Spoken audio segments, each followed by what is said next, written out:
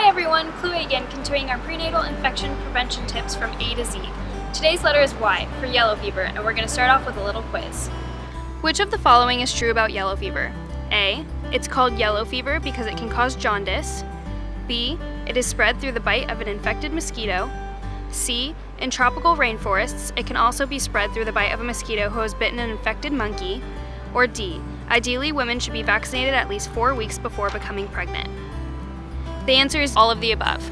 Yellow fever is a mosquito-borne viral infection usually found in rural areas in sub-Saharan Africa and tropical regions of South America. Avoid these mosquitoes by making a plan to stay safe. Be sure to join us tomorrow for our last letter Z.